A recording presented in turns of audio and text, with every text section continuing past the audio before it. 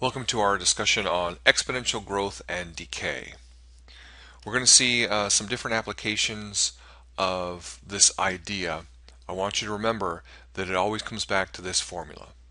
All forms of exponential growth and decay can be modeled or represented by this simple function that P stands for population, right? So it can be population of bacteria, it can be population of people, wolves, it can even be money, if you can think of it as a population of like dollars and cents.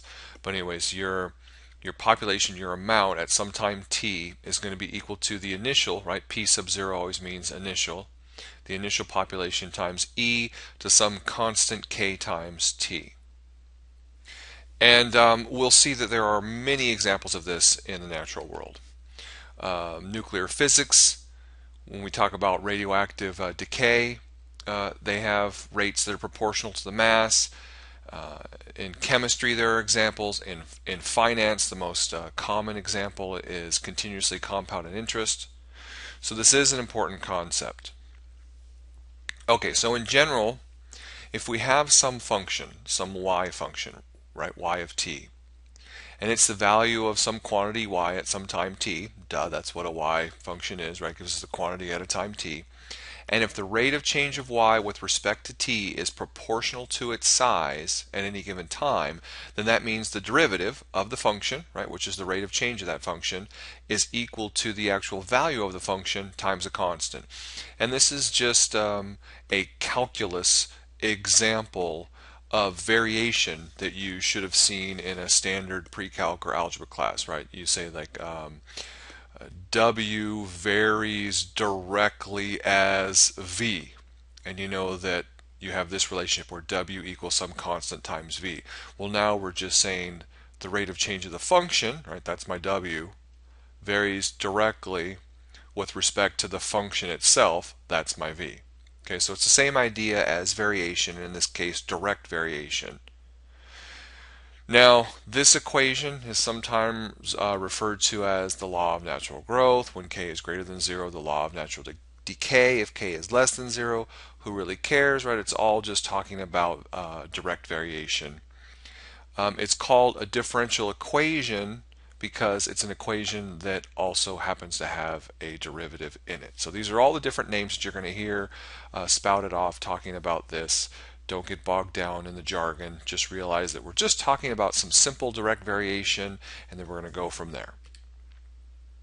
Okay, well, it's not too hard to think about this and ask yourself, well, if a derivative is equal to a constant times the function, well, the only function I know of that is its own derivative is the e function, right? We know that d dx of e to the x just equals e to the x. We also know that d dx of e to, let's say, the 3x equals e to the 3x times the derivative of 3x, right, by the chain rule, and we get that the derivative of this function is a constant times itself. Do you see how this is now my k? And then we also know that if we take a derivative, let's say, of 7e to the 5x, this is going to equal 35 e to the 5x, right? Because the 7 just goes along for the ride, right? This ends up being 7 e to the 5x times the derivative of 5x, which is the 5, and that's where we get the 35 e to the 5x. And so we can generalize that and go, well, if we have any function of this form, c e to the kt, where c is a constant, then we know when we take the derivative of it, the c just kind of goes along for the ride, and it's just the derivative of e to the kt, and the k comes down, and we get c times k, right? Well, by the commutativity of multiplication, we can pull that k out here instead and say k times c. And this ce to the ky is my original function, right, my original yt, so I just get that the derivative equals k times the original function. And ta-da, there is an example of the derivative of my function with respect to t equaling some constant k times the original function. Okay, we're going to go through some more examples, but you're going to see that any function that satisfies this property of dy dt equaling ky is going to have to be of the general form y equals ce to the kt. And then we also can notice the significance of this letter c, this constant, because when you let t equal 0 at time 0, then k times 0 is 0, e to the 0 is 1, and you get the function just equals c. And c ends up being the initial value of that function. So we can generalize this formula even more, and instead of just calling this some arbitrary c, we can now say that it is in fact the initial value of our function. And this is now going to be the general function, right, the general equation of anything that is going to model exponential growth and decay. You're going to see examples of this where the formulas look slightly different, but it's just a modification of this formula. Okay, so get to learn this. It's going to help you out of a lot of jams in physics, chemistry, biology, and then of course throughout calculus and other math classes. Okay, what is the significance of the k, right? We already talked about c is the initial value. What about that constant k? Well, in the context of a population growth, where pt is going to be the size of your population at some time t, so instead of calling this a y function, we're now going to call it a t function, right? So instead of y of t equals y0 e to the kt, we can talk about this as a population function. So y just makes it seem like kind of a generic function. P is just telling us that more precisely this function is going to model a population of something. Well, if that's the case, instead of taking the derivative of y with respect to t, we're just taking the derivative of p with respect to t, right? And instead of y being our function, it's this p function. So that's all that we're doing here, is we're talking about a p function instead of a y function. Same thing, gave it a different letter. We can see, algebraically speaking, we can divide both sides by this p function, right? And we've solved for k. This constant k is now 1 over p times the rate of change of the function. And this quantity, this k piece, is in fact the growth rate divided by the population size, right? Because this is the growth rate, the rate of change of the function, how fast it's changing, that's its growth rate, and then divided by the population size. Well, that is what's called a relative change. Whenever you talk about how fast something is changing with respect to its size, it's no longer just a straight growth rate, it's now a relative growth rate. So this is just saying how fast is the function changing divided by the size of the function, at that particular point. That gives us a relative growth rate for that function, and so therefore k is just the relative growth rate of our function. Now, according to our equation of what k is, instead of saying that the growth rate is proportional to population size, which is what this is saying, right? This phrase here, the growth rate is proportional to population size, is this. Growth rate, dp dt, is proportional, right? Constant times population size p.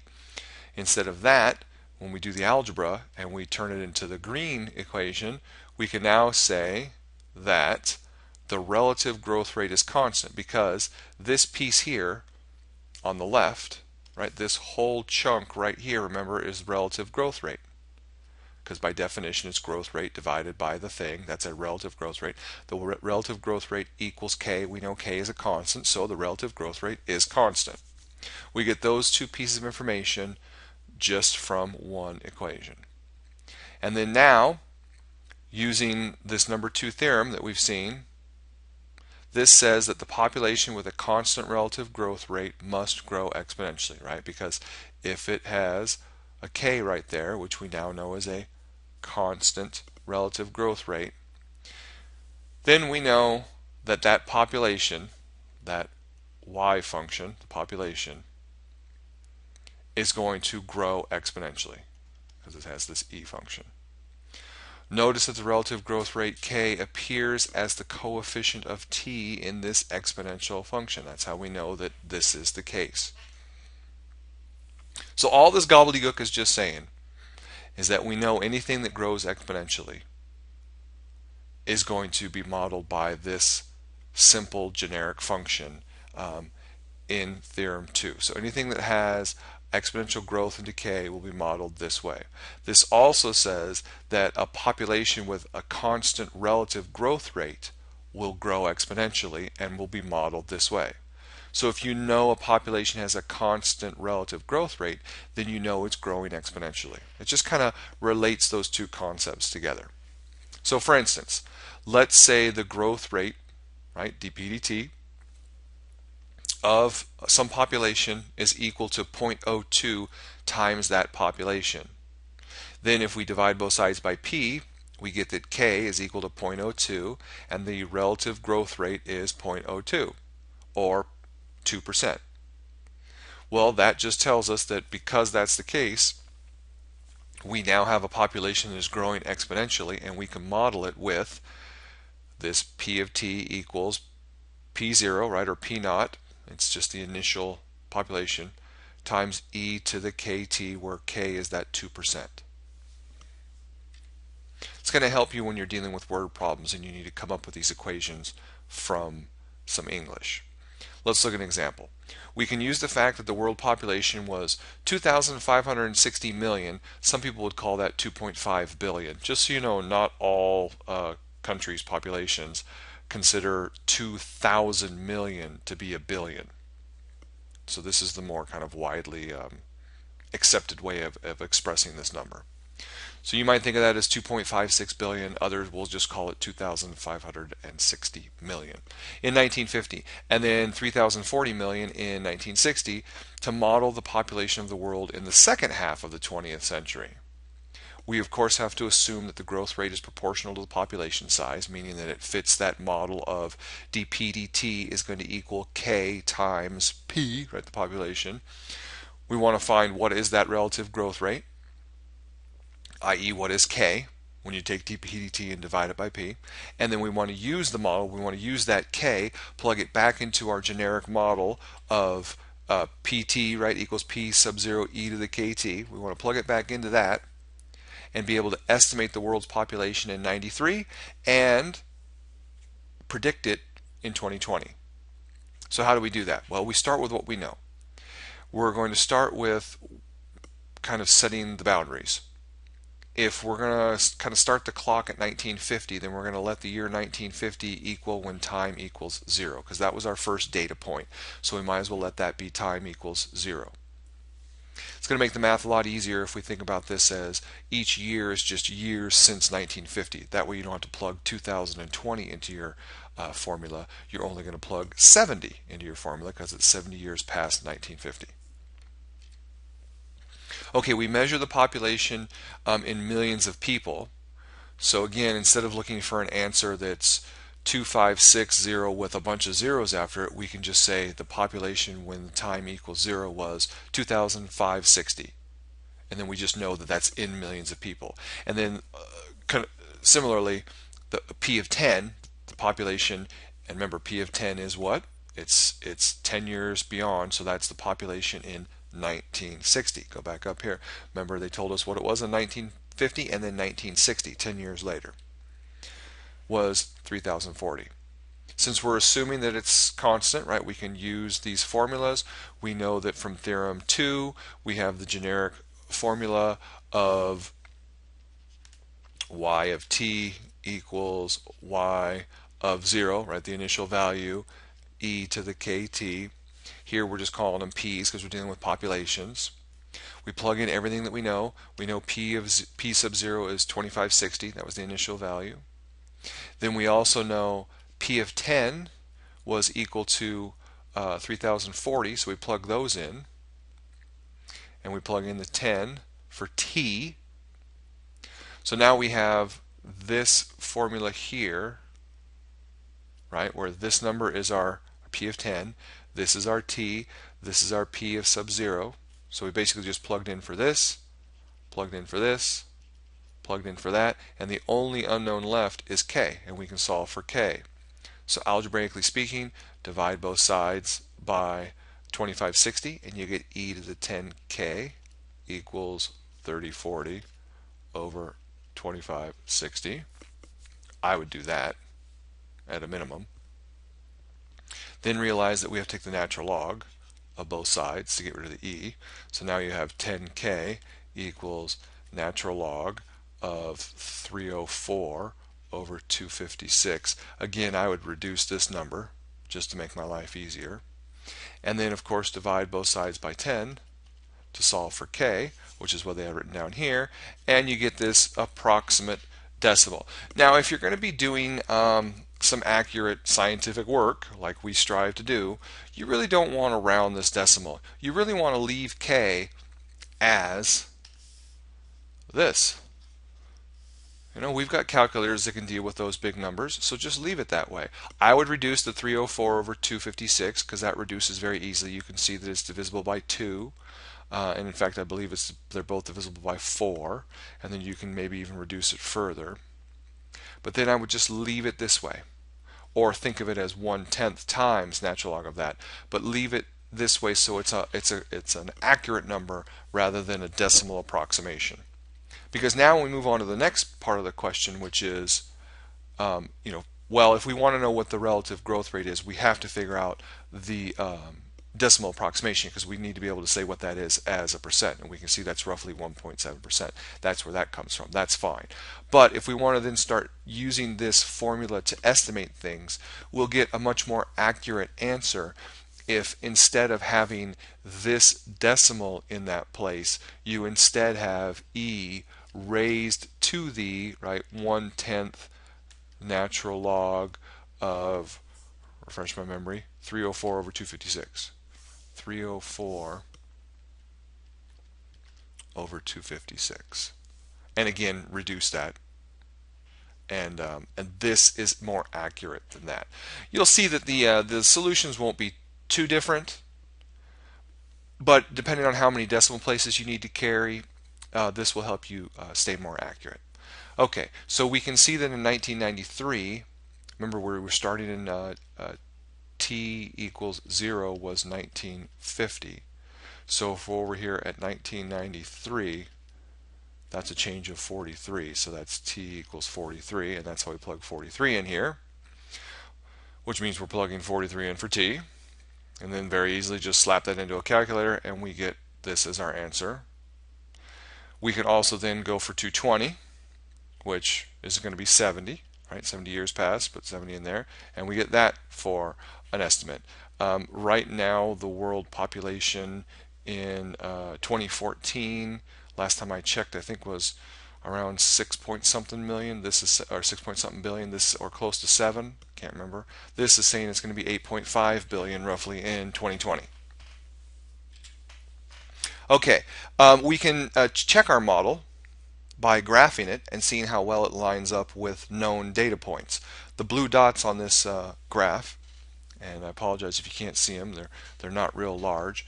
Let's see if I can make this a little bigger for you. There you go. Now you can see those blue dots a little better. Those blue dots represent known data values where we've actually calculated population since 1950.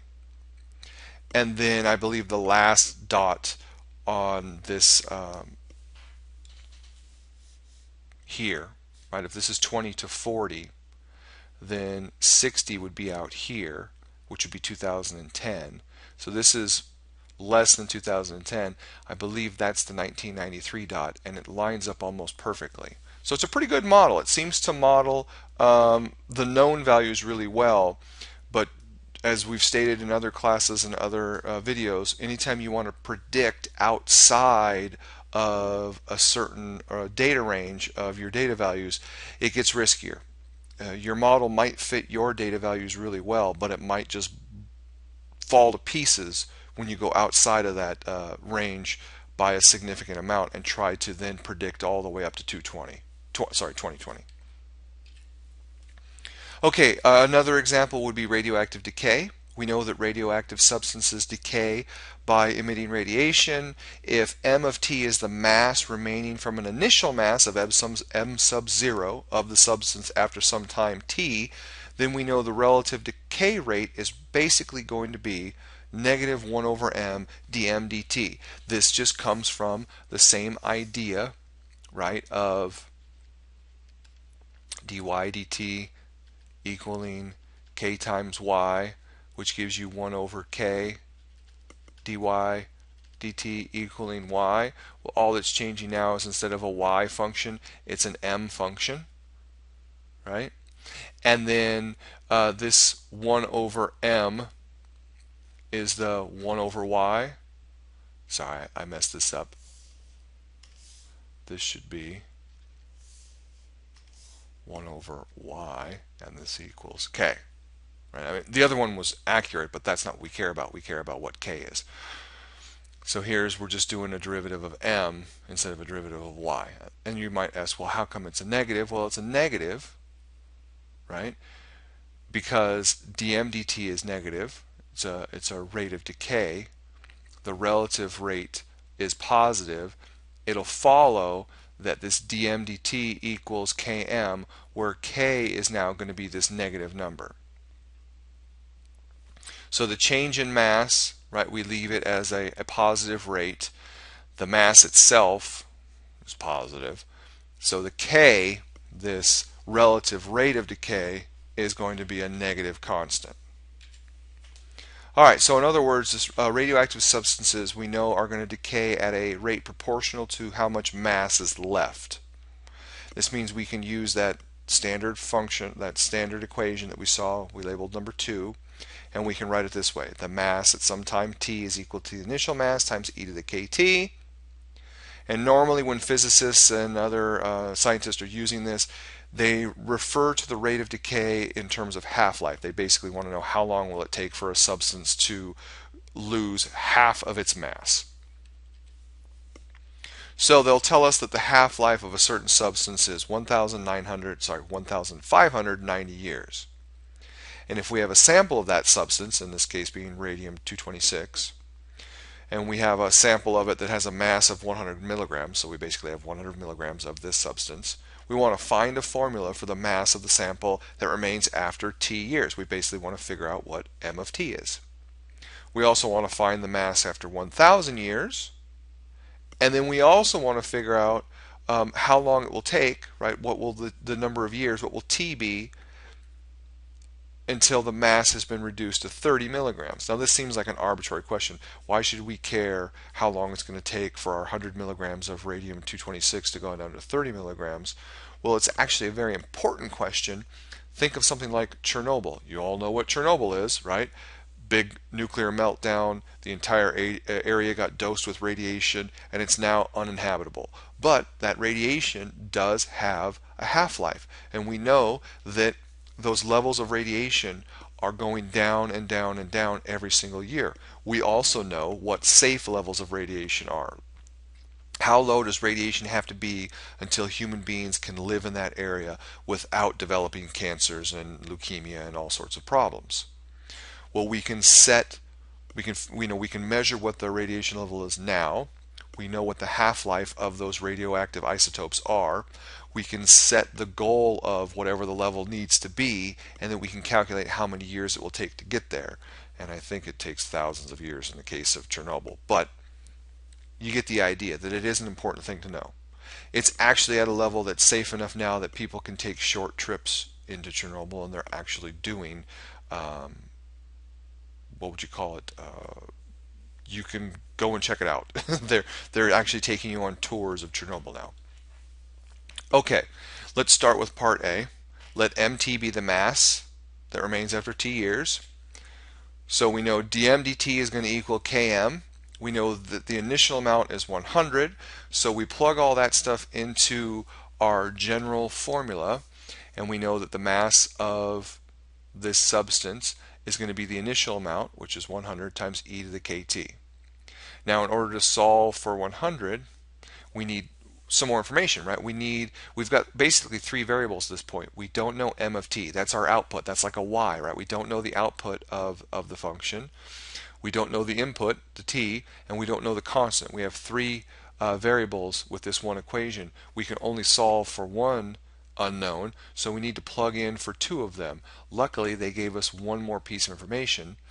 They told us that 1590 was the half-life, right? If time equals 1590, then this thing is going to be half of its known quantity. So if it started with 100, we know it's going to be half of that, or 50. So we plug in the t of, right, a time of 1590. We have the 100 of the initial. We know that the output will be 50. And now all that's left is the k that we're trying to solve for. So very simply, we divide both sides by 100, and we get this, where e to this equals a half. Take the natural log of both sides, which gives us 1590k equals the natural log of 1/2. You can think of the natural log of 1/2 as the natural log of 2 to the negative 1, right? That's what 1/2 is. And then we know that when we have natural log of something to a power, it's negative 1 natural log of 2. That's where this comes from. And then the last step, of course, is to divide both sides by 1590, and we get k. So there's k. Now, if you left this as natural log of 1/2, this just wouldn't be a negative, but natural log of 1/2 is going to be a negative number, and that's where the negative is going to come from eventually. This just reminds you that k is negative, which means we're now dealing with a decay rather than a growth. Okay, if we plug all this in, right, this is my k, multiply it by t, you basically have negative natural log of 2 times t over 1590, which is what this is, written as a space saver.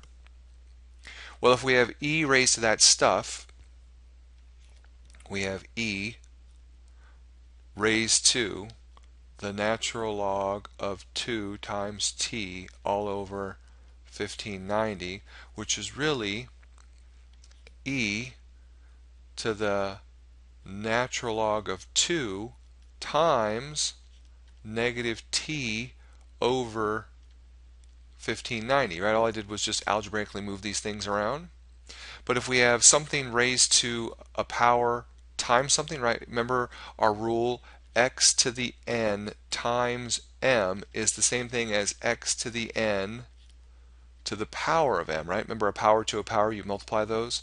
So this is really e to the natural log of 2 all raised to the power of negative t over 1590, and then e to the natural log of 2 just becomes 2, and that's where they get this piece, right? This is just going to be 2 raised to the negative t over 1590.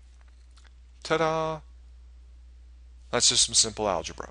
So you can write it two ways. I like leaving it as e, but a lot of people rewrite it as 2 because we're always dealing with these things in terms of half-lives. All right, we can now calculate the mass after 1,000 years by simply plugging in 1,000 into our formula, and we get 65 milligrams. And then we can also figure out how long it's going to take for the mass to go down to 30 by plugging in 30 for the answer and solving for t. And just like we solved for k before using natural logs, we're going to do a similar thing here. All right, we plug in the 1590 is there, right? Natural log of 2. This is all just our normal function. 100, that's our initial amount. We plug in 30 for the answer, and we're going to solve for that t. Well, divide both sides by 100 is the first thing, because you want to isolate that e, so you can now take a natural log of both sides. Now you can take that natural log of both sides, and that's where you get natural log of e to this stuff is just that negative natural log of 2, right, over 1590. This is all a constant, times t equals natural log of 0.3. Solving for t means multiplying both sides by the negative 1590 and then dividing both sides by the natural log of 2. And when you plug that all into a calculator, you get 2762, or a long, long time. As a check, we can also graph this. We can graph our function. We can graph the line y equals 30, right? And we can see where those intersect, and they intersect at roughly 2800. And remember, our answer was 2762. So there we know that we didn't at least have a large mistake. Okay, the next example of something that is an exponential growth and decay kind of thing is Newton's law of cooling. These types of problems give students the biggest headache. They have the most trouble with these because really it's just a transformation of an exponential function, but it's hard for students to see that. They don't see it as a transformation. So Newton's law of cooling tells us that the rate of cooling of an object is proportional to the temperature difference. Remember, it's not temperature of something, it's the difference in the temperature between the object and its surroundings, provided that this difference is not too large. And this also applies to warming. So it's always Newton's law of cooling is what it's called, but it also applies if you put a cold object in a warm environment, it will heat up. Okay, if we let T of t, this is the first bit of confusion for students because it's like two t's. Well, t just means it's a t function. It's a function that spits out temperatures. That's why we call it a t function. So the output is going to be temperature, the input is going to be little t, which is time. So T of t is just the temperature of the object at some time t, and then T sub s is the constant temperature of the surroundings the object is placed in. Okay, and with that, K ends up being a constant, and we get the rate of change of the temperature of our object is equal, right? It's proportional. It's equal to some constant K times the difference in the temperatures. Right? This is just a change in temperature. This is the temperature of the object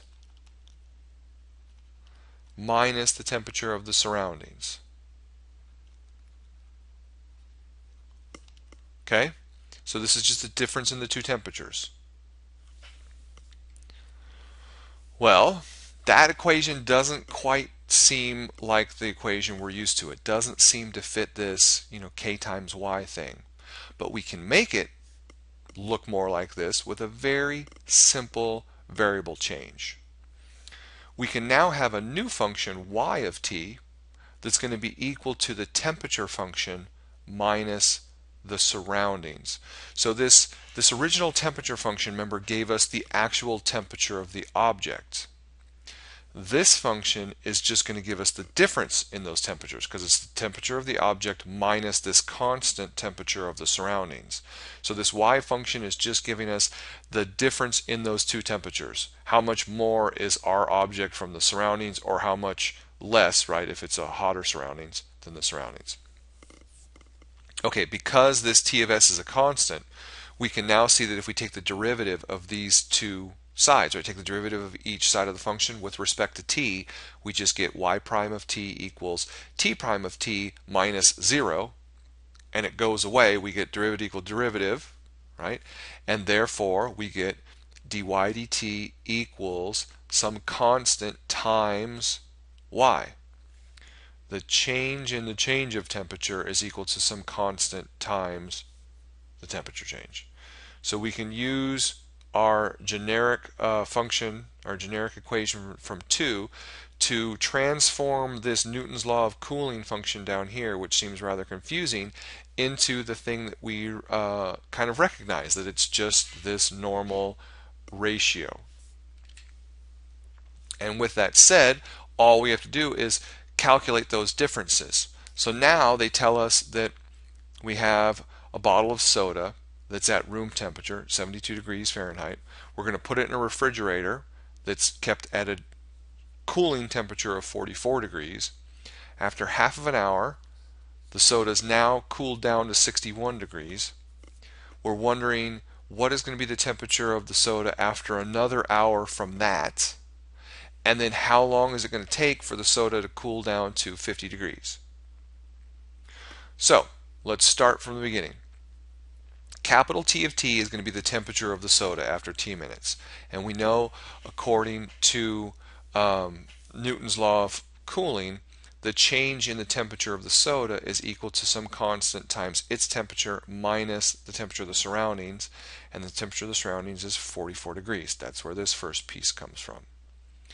if we let y, our y function, be this difference in temperature, this temperature of the object minus the 44, then we know y sub 0. So the starting point, when t equals 0, what's the initial difference? Well, the initial temperature of the soda was 72, the temperature of the surroundings, which is constant, is 44, and that initial difference is 28, right? That's the initial difference in the temperatures.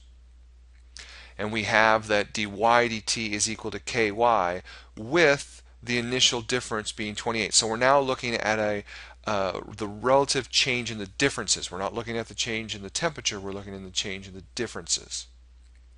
We can plug all that information into our generic formula, right, of yt equals y sub 0 e to the kt. The first thing we know is the initial is 28. So we've got one piece of the puzzle so far. Then we move on to the next piece. We're also told that when t equals 30, the temperature of the soda is 61. So when t equals 30 in the difference formula, we have temperature of the soda 61 minus 44. The difference in the temperatures is now 17. So remember, I'm trying to remind you guys here that 44 is the surrounding temperature, so 61 minus 44 is the change in that temperature, and we now have this secondary piece of the puzzle that our change in temperature function, right, our y function, had an initial change in temperature of 28, but when the time equals 30, the change in temperature was 17. Right? The difference in the two temperatures. The soda was 17 degrees warmer than its surroundings, whereas it started off being 28 degrees warmer than its surroundings. Now that we have eliminated all of the unknowns except for k, we can solve for it. Divide both sides by 28. Take the natural log of both sides, right? And when you take the natural log of both sides, you get 30k equals natural log of 17 over 28, and then of course you divide both sides by 30, and there's your k. Again, best to leave it like that rather than having a decimal approximation, but the decimal approximation does give you an idea of how fast the relative change is, and in this case it's 1.6%. Okay, plugging all that back into our standard equation, we now have our standard y equation. And remember, this is an equation that represents the change in temperature. But if we want to solve back to the t and just know what temperature is the actual soda at, well, that's just how fast it's changing plus the difference, right? Because this function tells you how fast the difference in the temperature is. Well, if we started off with a difference of 44 degrees, and then this is how much that difference is changing, then when we look at those two numbers, we'll end up getting the actual new temperature of the soda. So to figure out how warm it is after an hour, we go with the surrounding temperature of 44, the how much it's changing thing, right? And this ends up being a number that when you add it to 44 gives you 54.3, and you see that after an hour the soda pop has cooled to 54 degrees temperature. The last thing, if we wanted to figure out how long it's going to take to get to 50, again we've got the surrounding, right, plus the change in the difference of the two temperatures. We set that equal to 50. So we're basically asking, when is this thing going to be 6? And that's where this comes from. Right? If you subtract 44 from both sides, you get 28e to the negative. I'm just going to put negative kt or just kt. I don't want to write this big thing. But you get the idea, is equal to 6. When is this difference in temperature going to be 6? i.e., when is it going to be just 6 degrees warmer than its surroundings? Tells you that it's now 50. Right? If we stayed with our original equation, we would have been figuring out the difference in temperature. But when we slap on that plus 44, we know that difference plus the environment of 44 tells you how warm it actually is. Okay, to solve for the t, just like before, you divide by 28, then you take the natural log of both sides, plug that into a calculator, and it's going to take roughly 93 minutes, or another hour and 33 minutes. It will be 50 degrees. And that's Newton's law of cooling. Now you notice that if you take this temperature function and let t go to infinity, well, when t goes to infinity, you get a negative huge number. E to a negative huge number is the same thing as 1 over e to a huge number, and this goes to 0, and you get 44, which makes sense. You take a warm soda, you plug it into a refrigerator that's 44 degrees, it's going to get colder and colder and colder and colder and colder till it reaches 44, and then that's it. It's not going to get any colder. All right, our last example. We'll get away from Newton for a while and we'll look at a simpler example, money. We all understand how money works. We know that if we invest $1,000 at 6% interest, if we compound that annually, then after 1 year, you just get 1,000 times 1.06, because that's 106%, right? It's the 100 just keeps your $1,000, and that extra 6% gives you the interest. $1,060. After 2 years, you do that again, 106 times 106, you get that much money, and then after t years, it's going to be worth 106 raised to the power of t. But that is kind of not what normally happens in the real world.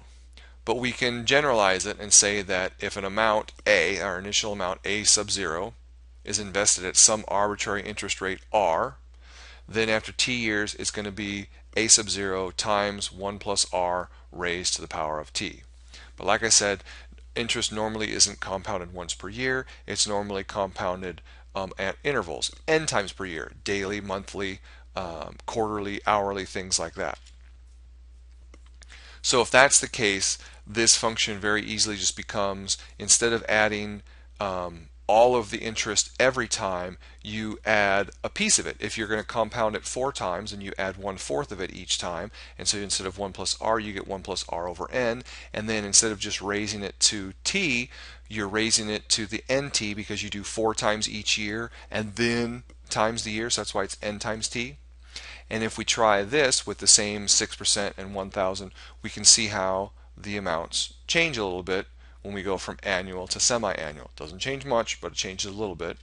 And then if we go to quarterly and monthly, also it doesn't change much, but it changes a bit. And then finally we can go to daily, and still not changing a lot, but it does change.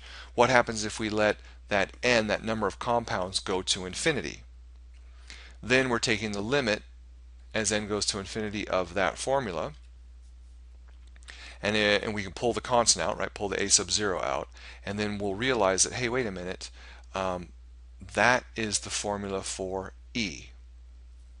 And that's how we end up getting that when we have continuous compounding, a of t equals a sub 0 e to the rt, and that's our compound interest formula. If we differentiate that formula, we get the derivative of a equals r. Remember, when we take the derivative of e to the rt, just the r comes down. We have r a sub 0 e to the rt. Well, this whole piece, this whole piece here is just the initial, right? That's equal to that. So by substitution, we can see that the change in a with respect to time is just r times at, i.e. that's our k times y. That's our relative rate that we've been dealing with. So we can see that this is another example of it. If we go back to this example and see what happens when we do continuous compound interest, we can see that the number is again bigger, not by much, right? But it is bigger. So in general, all exponential growth and decay formulas, anything that's modeled by exponential growth and decay, is going to be a variation of this formula. In the case of money, they normally call these A's, right? In the case of populations, they call them P's. In the case of radioactive decay, they normally call them M's for mass, but it's all the same darn thing. So every specific formula you're going to come across is really just some application of this general formula, and that's what you need to learn for exponential growth and decay.